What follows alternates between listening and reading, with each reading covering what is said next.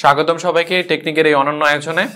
তো আজকে আমরা ধরো এই কোশ্চেনটা নিয়ে কথা বলবো, যেগুলো কিভাবে কম্বাইন ভাবে করতে হয়। এখানে আমি কোশ্চেনগুলো আলাদা আলাদা করে সাজানোর ট্রাই করছি, কারণ কখনো কখনো পরীক্ষায় ইন্ডিভিজুয়াল ভাবে কোশ্চেনগুলো থাকতে পারে। তো কিবোর্ড থেকে দুইটি সংখ্যা ইনপুট নিয়ে যোগফল নির্ণয়ের সি প্রোগ্রাম, প্রথমটা এটা করানো হয়েছে, প্রিভিয়াস পর্বে এই জিনিসটা দেখানো হয়েছে। তারপর এই কোশ্চেন আবার এরকমও থাকতে পারে, কিবোর্ড থেকে দুইটি সংখ্যা নিয়ে তাদের মধ্যে বিয়োগফল, আবার থাকতে পারে তাদের মধ্যে গুণফল, তাদের মধ্যে ভাগফল, তাদের মধ্যে ভাগশেষ। আমি এখানে তিনটা কোশ্চেন সাজানোর ট্রাই করছি, একইভাবে প্রত্যেকটাও থাকতে পারে একসাথে। তো প্রত্যেকটা জিনিস একসাথে কিভাবে করবো এই জিনিস নিয়ে অনেকের কনফিউশন থাকে, যে এগুলো কিভাবে একসাথে করা যায়। তো সেই জিনিসটা আমি আজকে দেখানোর ট্রাই করব, যে এগুলো একসাথে থাকলে করা সম্ভব। আসলে তুমি দুইটা সংখ্যা নিবা, সেই দুইটা সংখ্যার যোগফলও দেখাবা, বিয়োগফলও দেখাবা, গুণফলও দেখাবা, তাই না? এই জিনিসগুলো তুমি সিকোয়েন্সলি দেখাতে পারবা আসলে। তো দেখো, আমরা আমাদের কাজটা স্টার্ট করি। যে আমরা কি করব, আমরা কোড বক্স ওপেন করবো, তাই না? First of all code box যাব, কোড CODE, এই যে কোড বক্স।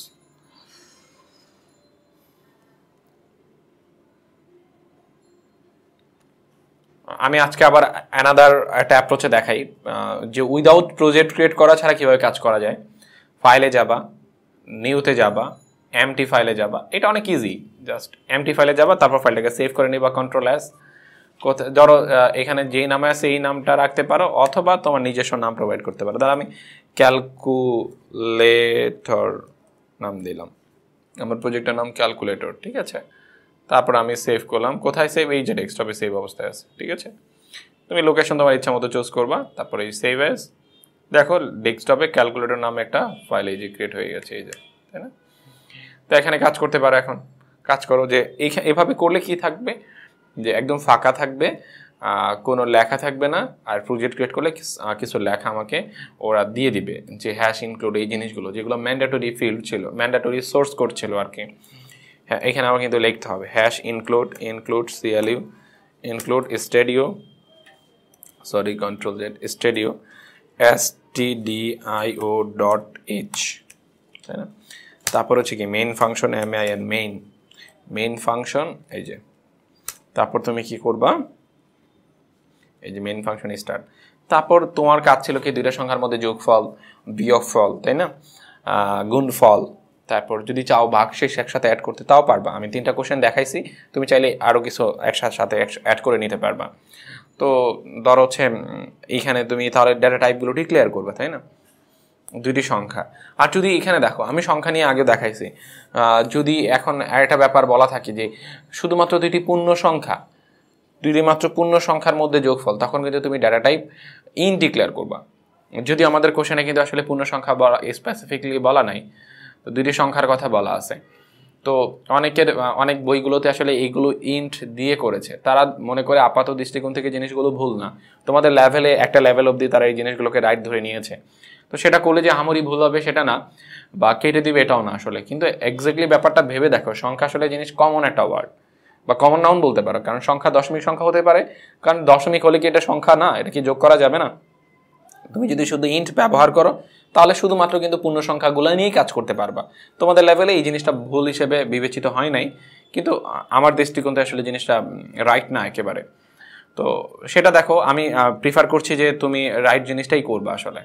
আর তুমি এখানে দেখো, এই প্রথম যে লাইনটা আছে আমাদের মেইন ফাংশনে ঢোকার পরে, যে এই যে লাইনটা, এটা হচ্ছে আমাদের ডিক্লারেশন। আমরা জানি আমরা কি নিয়ে কাজ করবো, সেই জিনিসগুলো আগে ডিক্লেয়ার করবো। ডিক্লারেশনের প্রথম থাকতে হয় কি, ডেটা টাইপ। তো আমরা ফ্লোট, ফ্লোট হিসাবে আমরা ডিক্লেয়ার করছি, ধরো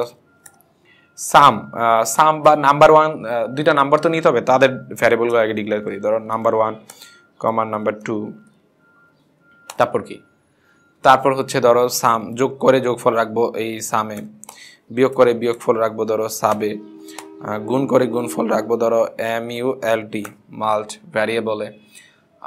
তুই যদি আরও কিছু অ্যাড করাতে চাও, আমরা তিনটা কোশ্চেন কিন্তু দেখাইছি, আমি আরও কিছু অ্যাড করে দিচ্ছি তোমাদের সাথে। যদি তুমি ধরো হচ্ছে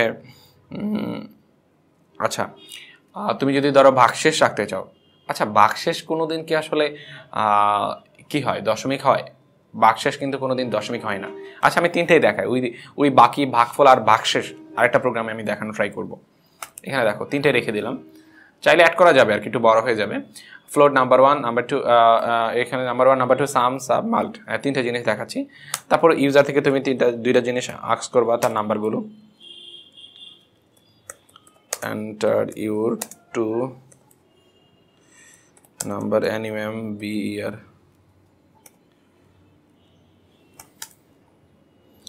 স্ক্যান এফ, তারপর সেই দুইটা নাম্বার নিবা, পার্সেন এফ প্রথম নাম্বারটা তুমি নিয়ে রাখবা, অ্যান্ড সাইন রাখবা নাম্বার 1-এ, কমা দ্বিতীয় নাম্বারটা নিয়ে রাখবা নাম্বার 2-তে। তারপর তারপর এই দুইটা সংখ্যা যোগ করবা, ধরো হচ্ছে নাম্বার 1 এর সাথে যোগ করবা নাম্বার 2, এই যোগ করে যোগফলটা কোথায় রেখে দিবা, যোগফলটা রাখবা হচ্ছে সামে রাখবা। তারপর প্রিন্টএফ, প্রিন্টএফ যে your summation result, your summation SUMMATION summation result RESULT result is equal percent F SUM সাম। তারপর কি করবা, তুমি বিয়োগফল দেখাবা। তো বিয়োগফলের জন্য বিয়োগফলটা রাখবা কোথায়, সাবে, এই যে অ্যাসাইনমেন্ট অপারেটর, তাই না? এই যে নাম্বার 1 থেকে বিয়োগ করবা নাম্বার 2 বিয়োগ করে, এই যে এটা মানে হচ্ছে আমি বিয়োগ করলাম নাম্বার 1 থেকে নাম্বার 2 বিয়োগ করলাম, বিয়োগফলটাকে রাখার জন্য এই অ্যাসাইনমেন্ট অপারেটর কোথায় রাখলাম, সাবে রাখলাম। তারপর আমরা এই বিয়োগফলটা দেখাবো। তো আমরা এই জিনিসটাকে কপি করে পেস্ট করে দিব, নিচে পেস্ট করে দিলাম। তারপর একটু এডিট করে দিই, কারণ আমরা এখন বিয়োগফল ডিসপ্লে করাবো, তার মানে সাবট্রাকশন, এই যে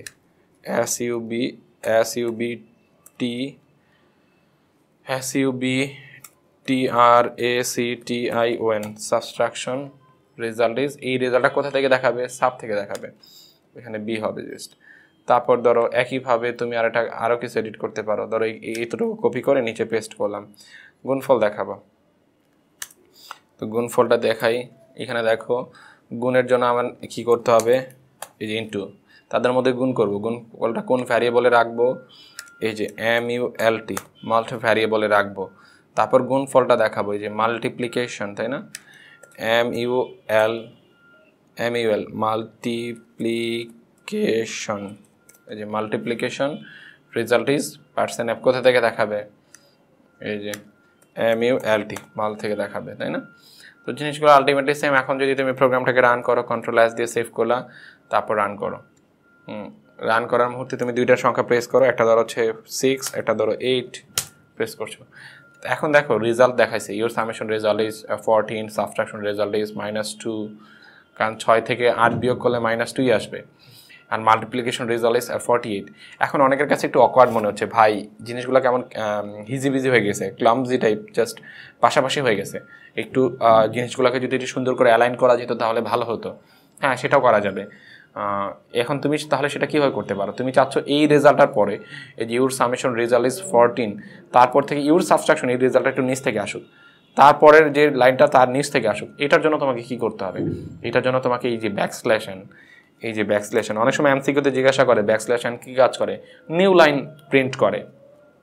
এই যে এটার পরে তুমি একটা নিউ লাইন দিবা, এটা রান করার পর থেকে যে নতুন জিনিসটা হবে এর পাশে চলে যাবে না, নতুন লাইন, এই যে এতটুকু রান করার পরে একটা নিউ লাইন প্রিন্ট করবে, নতুন লাইনে নিয়ে যাবে। তারপর নতুন লাইনের পর থেকে ইউর সাবট্রাকশন রেজাল্ট ইজ এত, তারপর এটা দেখানোর পরে আবার একটা নিউ লাইন, তাই না? তো এখন তুমি রান করে দেখো, তো এখন আবার নতুন করে রান করো, এটা কেটে দিয়ে নতুন করে রান করো, দেখবা প্রত্যেকটা নিউ লাইনে চলে আসছে। এখন প্রেস করো 5, 3, হ্যাঁ দেখো অনেক সুন্দর হয়ে গেছে, যে ইউর সাবট্রাকশন রেজাল্ট ইজ 8, তাই না, ইউর সামেশন রেজাল্ট ইজ 8 ছিল, সাবট্রাকশন রেজাল্ট ইজ 2। তো এইভাবে প্রত্যেকটা রেজাল্ট দেখা যায়, তুমি যে ভ্যালু দেখাবে তা অনুসারে যে রেজাল্টগুলো আসে সেগুলো দেখাবে, তাই না?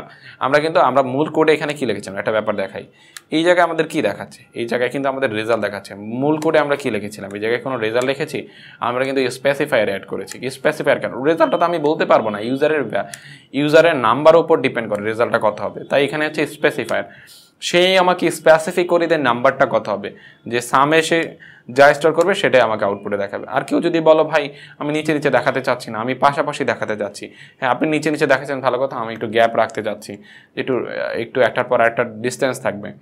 তো এই দূরত্বটুকু কীভাবে তুমি দেখাবা, এই যে ব্যাকস্ল্যাশটি, টি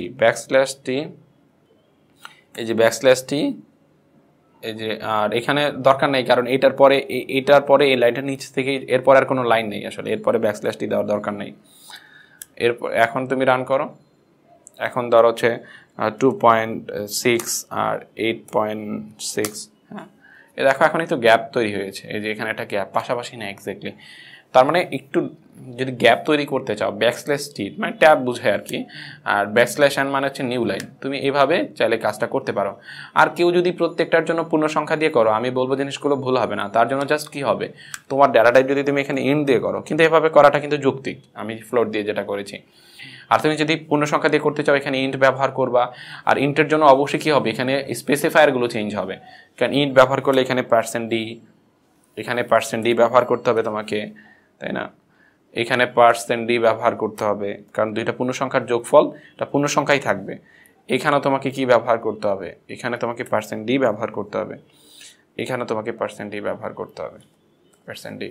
আই থিঙ্ক আর কোনো সমস্যা নেই। এখন যদি রান করে, এখনও প্রোগ্রামটা রান করবে, কিন্তু এই প্রোগ্রাম শুধুমাত্র পূর্ণ সংখ্যার জন্য কাজ করবে, এটাই আমি দেখাতে যাচ্ছি যে 5 আর 7 এই যে কাজ করেছে। কিন্তু তুমি দশমিক সংখ্যা দিলে তোমার সাথে এটা অ্যাবনর্মাল আচরণ করতে পারে, তুমি দিয়ে টেস্ট করতে পারো, তোমার রেজাল্টগুলো ঠিক থাকবে না।